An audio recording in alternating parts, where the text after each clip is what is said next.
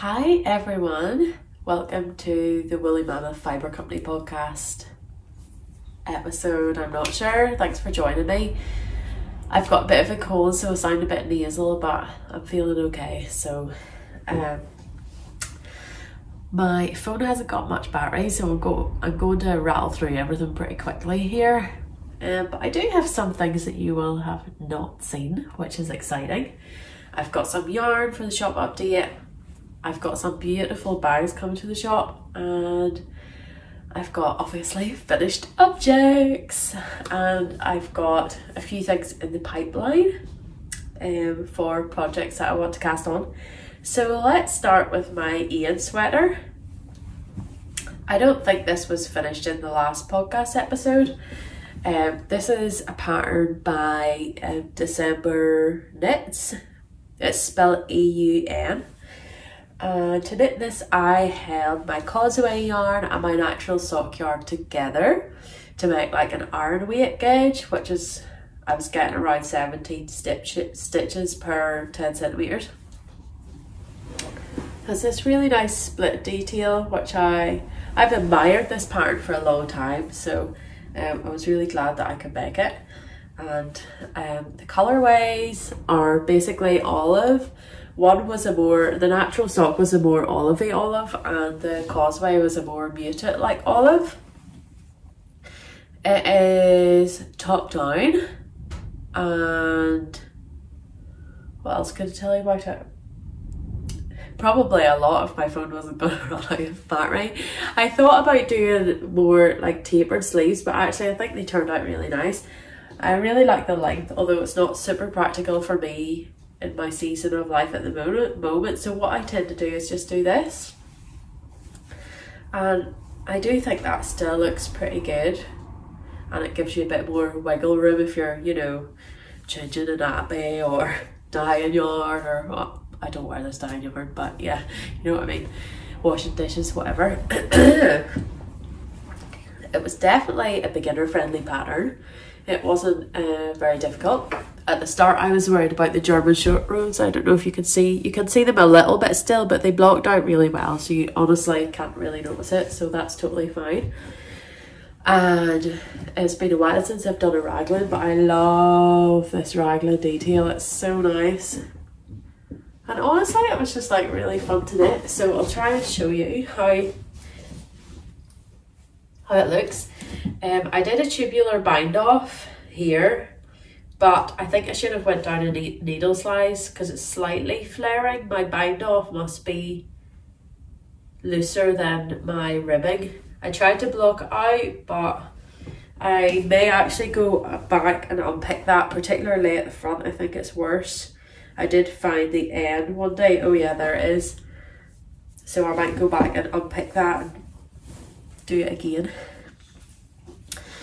But yeah, I'm really enjoying the lovely flash of colour that this brings to my wardrobe, because before this I had knitted a project, my favourite things knitwear sweater number 18, in the same yarn combination but different colour, and I wore that so much after I first knitted it, so it's nice to have like a total drastic change in colour. And yeah. My hat, I should say, is the Stalk and Pit Beret by Ailbiona, and I knitted this in my Zwartbles and blue Texel yarn. It's limited edition, currently in the shop, in my shop, and it's also now in the Woolly Thistle. I held it double to make this, and I think it's a look. This hat, honestly, before I knit this beret, I had never worn a beret in my life. And I felt really awkward the first few times I put it on. I don't know, it just felt really weird. But now it's like the hat that I like put on the most.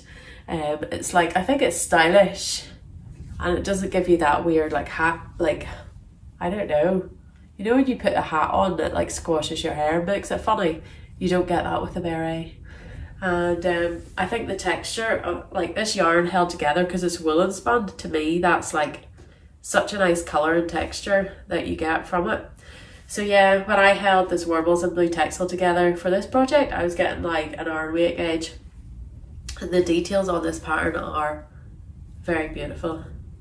So, and it's not just like, it's like a peaty colour. It's like not just black. Do you know what I mean? I pop in some pictures of the sheep. It came from one flock actually, and it was spun in Wales, woolen spun. But it's, yeah, it's kind of browny, kind of charcoal, and little bits of lighter bits as well. So that's today's outfit. Next finished object. So my next finished object is one I started in December. It was my December bow, which I was like, definitely not getting finished for Christmas Day. What to wear in my hair. It didn't take long at all, but my problem was I had the bow finished, but I had no way of attaching it to my hair. So Petiteknit designed this, I think originally to go on a Christmas tree, but then she did this reel with it in her hair. And I was like, I love that. And look how nice the naturally dyed colours go together. This is the Hearth DK and it's dyed with indigo. And how nice does that go together? Like, yeah, so nice, all the naturally dyed colours and the natural colour of the fibre. So this pattern was super easy. It flew past and I would 100% knit another one. Now, I know some of you are going to be interested in how I attach this to my hair or how I wear this, but basically Petiteknit has like a little reel on her Instagram that I just copied about how do you attach a beret. Ta-da! So I had to order these online. That's how it looks there and how I attached it. I think she only attached it here and here, but I also attached it here. I have a lot of hair, so I went for the 10cm barrette, which is perfect. It holds up about half of my hair and it looks really cute. It's just a really easy way to put your hair up, to look as if you've styled it in some nice way. And I did originally have it here today, but I thought it looked a bit ridiculous because I think my gauge was probably a little bit too large.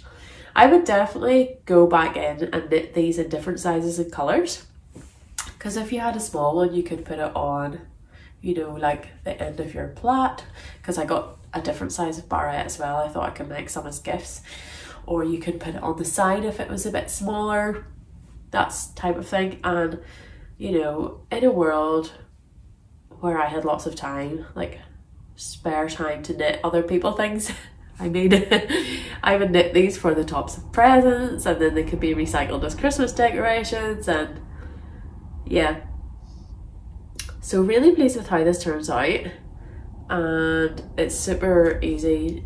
I just got these on Amazon. You can probably get them in other places, but they had a good selection there.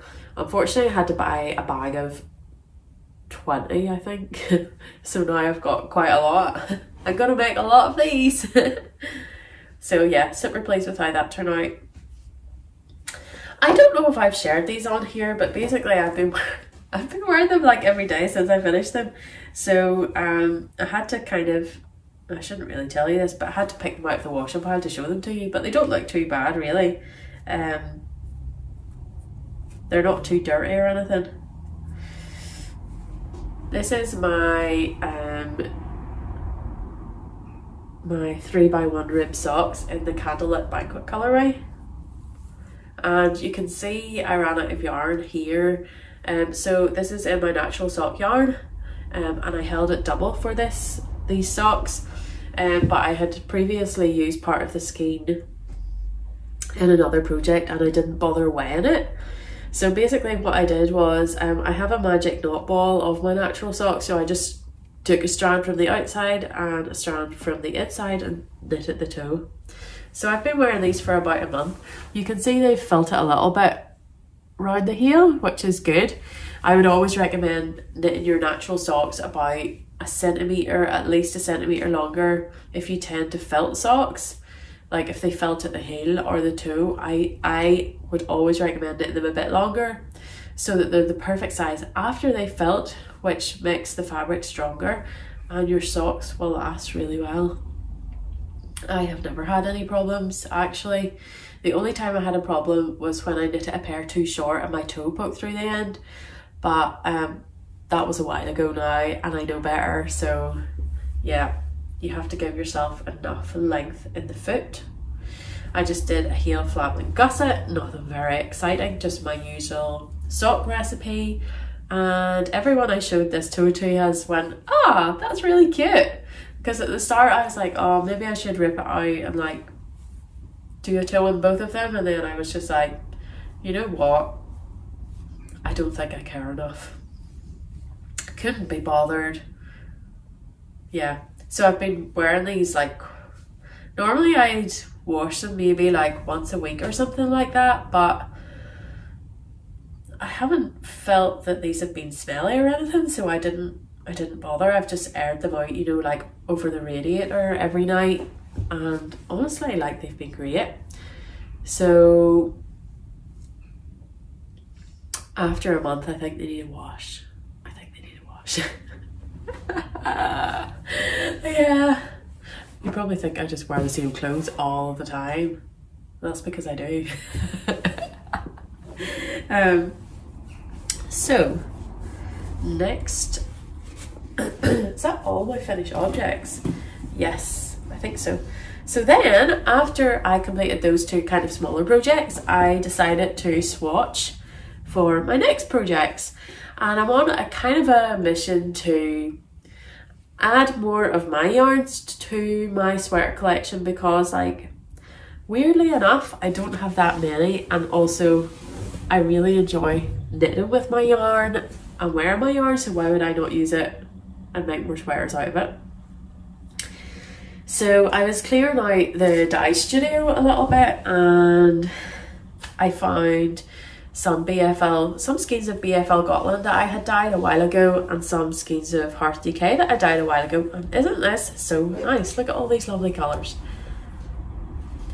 So I decided to hold them together. And by the way, you probably think well, I'll maybe skip to this bit to the end, but I'm knitting a lot of like similar looking sweaters, but that's just because I wear these loads and I find them very wearable. So yeah, I would kind of like lots of colourful sweaters in different colours and cardigans, but like not too like fancy looking, so that I can wear them with like you know, fancier fabric or textured fabric. So yeah, this is a strand of my BFL Gotland 4-ply and my Hearth DK together, and this little marled swatch is the result. So this was the swatch for my Helle sweater, and it is a pattern by Tonje. I gotta put it down here because I'll forget. It's not a designer that I was familiar with, but I had seen it on Ravelry, I think, quite a while ago, and I just thought, I like that. And I kind of read a little bit, and I thought I knew how it was constructed. And it's constructed in a very similar way to My Favourite Things knitwear sweater, starting at the back, and I love that construction. It's just so flowy, you know, like it's just really easy to keep knitting it. Whereas, you know, if you have traditional short rows, or if you have like, you need to, I don't know, I just find that way of constructing a sweater really, really nice, and I really like it. So I cast that on this month, and I will show you where I'm at.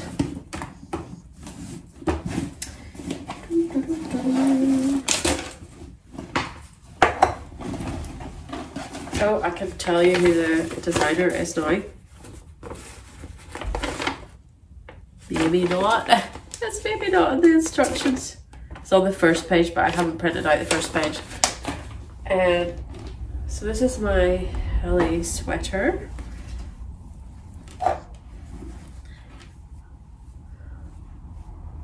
And I opted for size 4. I can't remember. I think this has quite a bit of ease though. I think it has supposed to have like maybe 25 centimeters of ease, which I'm all here for. So you cast on basically at the back here do a wee section here, and then you knit down a bit, and then you pick up stitches for the shoulders, and then you kind of do the front there like that, doing some increases, which it's so lush. It's really, really nice to do that. Now, I would say the neck opening looks really wide, but I think once I have the stitches picked up, it'll look really good. So now that I've done this bit, basically, I think I'm pretty close to joining in the round, and then I just knit the body and probably the ribbon. And then I'm guessing for the sleeves, I pick up the stitches for the sleeves. So, but isn't the colour really, really nice? I don't have any of the BFL Gotland in the shop at the moment, but if you were very keen, I could get it in a couple of months' time. I'm probably going to do an update of the Hearth DK in March. Yeah, because this month's the Causeway, next month is the Hearth Stalk and the Causeway, and then I think in March I'll do the Hearth DK. So I'm just loving this. And I love the colour. Like, I think I love green. I never used to would have said green's my favourite colour. I always liked blue, but green, I'm having a green moment. So yeah, this is the two skeins, what they look like. Oops, singly. So yeah, it's kind of unexpected how I knit it up. Is it? I don't know. I think when you marl something, it's always a wee bit unexpected. Then I was like, I've been eyeing this sweater for a while. And basically it's because I know someone that used to live and work. Well, this guy's dad used to live and work in Dunrobin Castle. It's my friend's husband. His dad. I think he's still, or maybe he's retired now, I'm not sure. But anyway, basically I seen this pattern and it's by Corrine Tomlinson of the Woolly Thistle. And I thought this would be perfect for knitting in my Zwartbles and blue Texel, which is in my shop and also at the Woolly Thistle. I think I've already said that currently.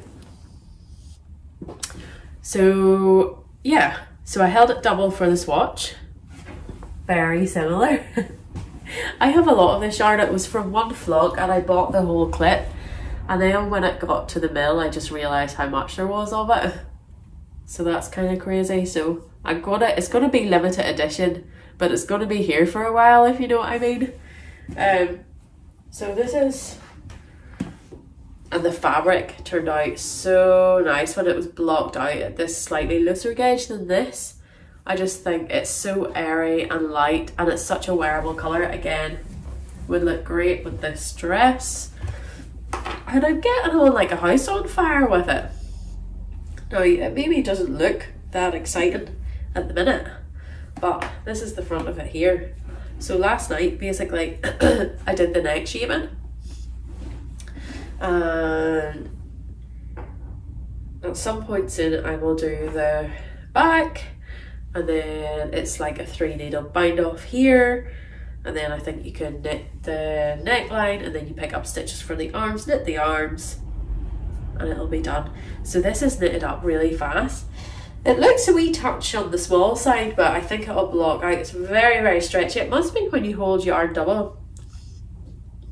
It's very elastic out this way, but less so. Well, it is still elastic this way, but not as much, I don't think.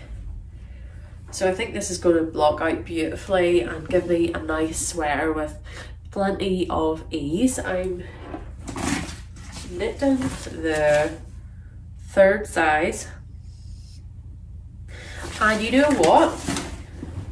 The way these sweaters are constructed is like night and day. They couldn't be more different. So I was delighted when I bought the pattern and seen that, because they look kind of similar. They do look quite similar. Like, you'd look at them and think, yeah, you knit those both in pretty much the same way, but they're nothing alike, which I'm so pleased about, because you don't want to be knitting the same thing like over and over. So Right now I'm just taking a strand from the inside and a strand from the outside of my ball. So I think another 1.5 will finish this. I think I've used 2 so far. So yeah, this is going to be like an iron weight gauge, probably like about 16 or 17 stitches per 10 centimeters. So really enjoying this. Like, I can have a matching set. Yeah, I would love to give it a wee steam look because it keeps kind of creeping up at the bottom here just to get an idea of how it will fit. But I'm really pleased with how this is going. And I'm making good use of barber cords, I have to say. I got these from So Sweet Violet. And yeah, they're good for holding stitches. But this is what I realised, and I don't know why I haven't realised this before now. You see, if you have your stitches on your barber cord and you want to put your needle back in, all you have to do is like do this, you know, put it back on and pull your needle through. You know, it's obvious when you're doing it that that's how you take stitches off the needle. So you would put it like this and pull the needle through, but for some reason I didn't think that you could do it the other way around because you're kind of pulling the barber cord against the stitches. I was like, oh, will it come off? But it didn't. It was amazing. So do try that if you have barber cords. Yeah, so dream projects. Right now I have a few things that I kind of need to knit for people, but I don't know if I'll start those anytime soon. I'd like to knit my little girl another jumper, or maybe a vest, or maybe even a dress. I don't know. I didn't purchase yarn, but I did a swap. I will put a little video in here from Mette, for this lady called Mette, who we have a mutual friend. She has a yarn shop in Norway called Petiteknit. My Norwegian's terrible. But basically we did a swap of yarn through my friend, and I'll put a little picture here of what I got. So I'm excited to have that in my stash, and I don't know exactly what I'm going to make with it, but I think the navy scheme, definitely a hat, and the green a sweater. I'm thinking about a cardigan. I've seen a couple of nice ones recently, but I also am starting to swatch for this new yarn that I'll have coming to the shop this year. This is a very special yarn, but I will not go into it in loads of detail here now because I feel like it deserves its own episode. But basically it's a native Irish breed, and it is spun especially for Woolly Mammoth Fibre Company, and it's sport weight. And yeah, I'm going to tell you all about it another time, but I need to finish the swatch. That's the first thing. I'm knitting this swatch on 3.25mm needles. So, and I am enjoying it so far. Yeah, so shop stuff. The Causeway yarn is coming to the shop. It has been a very popular yarn every time I've had it, and like, to me it's always why. It's a beautiful yarn. It's Teeswater and Oxford down, and it is 350 meters per 100 grams. And I've knitted so many projects with it and really enjoyed it. So I've brought just a few colours to show you what's coming, and I'll show you a couple of combinations. All my projects are in my little buku bag, which I love. I'm using it loads at the moment. So, Causeway yarn. This is Clover Canopy. I think this is going to be a very it colour this year, along with like a lilac, which I also have in the shop, but I didn't bring up to show you. I think this would go really well with maybe this. This is Garden Wall. Possibly with this. Jasmine. That's quite a nice combination.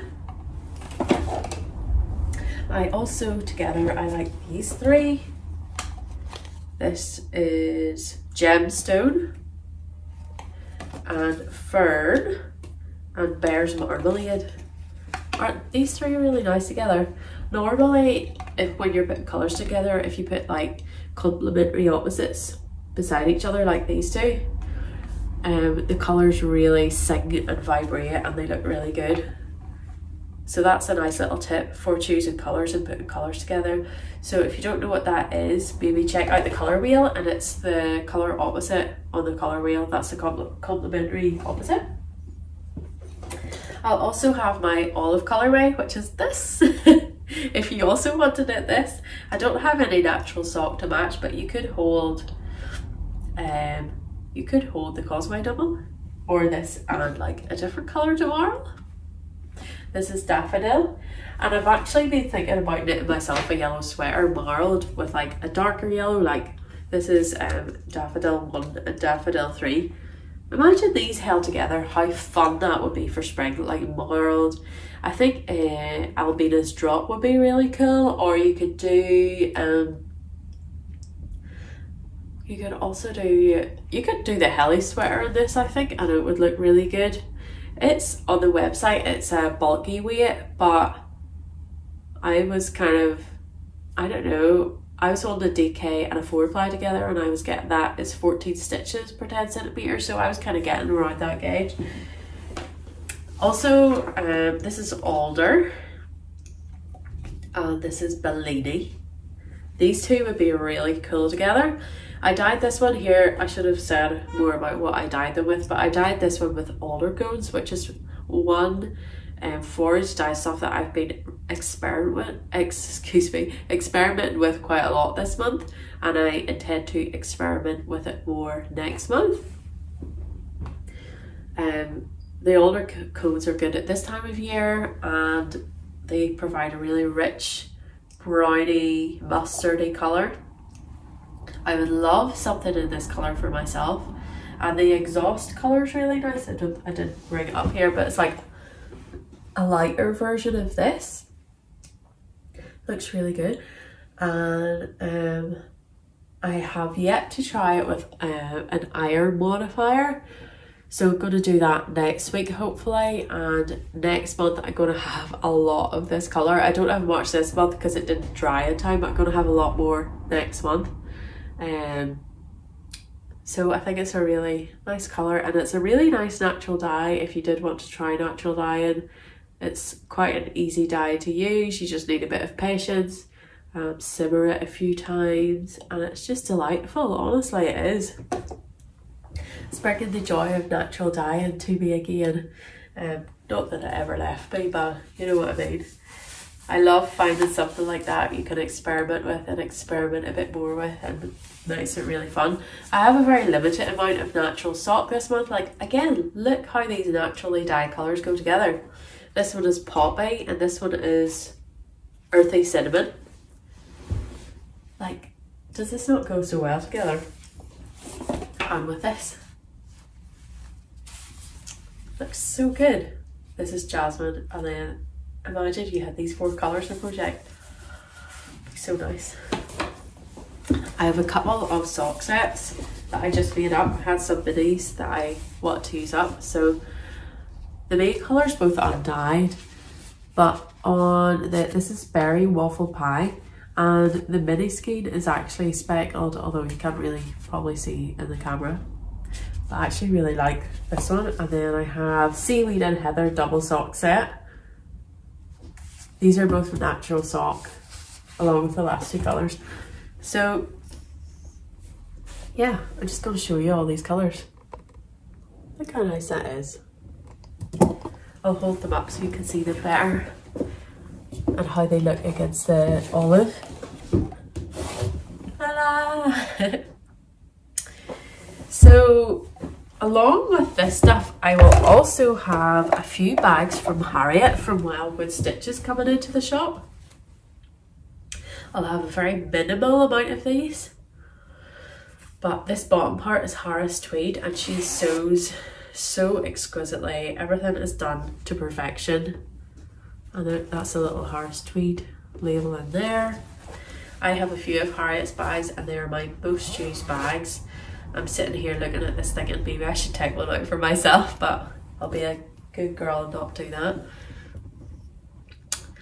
So yeah, I think that's just about it for this month. Hope you enjoyed that. I don't think I have anything else to tell you. The shop updates tonight, 8 PM GMT on my website. And I don't think I've missed anything. No, I don't think so. So until next month, I'll see you later. Bye.